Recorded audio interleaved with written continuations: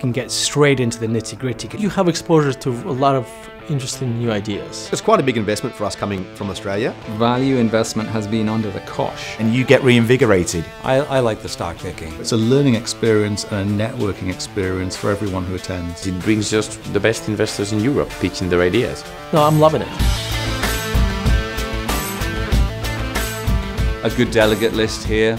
You know, a lot of people turn up. It's a very well organised conference. It really is a place where you can share ideas with other professionals in an environment that's kind of stimulating. You can communicate your message and you can hear theirs, and it's just a way to bring the industry together in a nice way.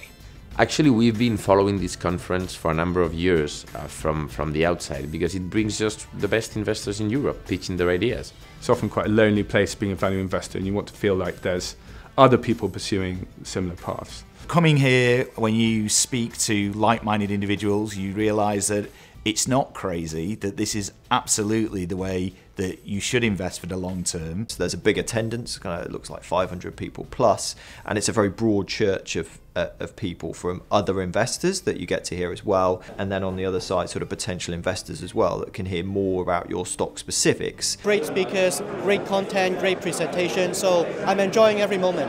A good day away from the desk, away from the screens. And you've got all these people here today who are all coming because they're interested in value. Probably one of the best events on the calendar. And we find very interesting ideas. I love the fact that we're all sharing ideas, it's peer-to-peer. It's a great opportunity for me to understand more about what's going on in London. Reinforces the belief that you have in what you do. We heard many positive things about the London Value Investor Conference. A very global perspective on things. It's a terrific conference, extremely well organized.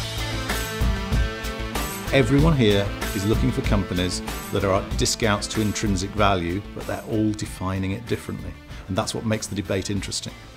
Value investing will come back. Good investors with skin in the game that invest their own money, share with investors where they are putting their money, in a way, where the mouth is.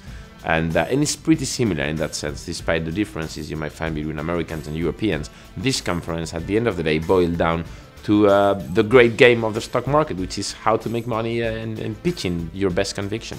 The way the day is structured, there's a lot of material that gets covered, so it's a very worthwhile use of our time. The other type of investor really is a fashion investor, and I suppose in my business, in the pub business, we've stayed away from the fashion end of the market. It's not only been rewarding intellectually, it's been also rewarding monetarily.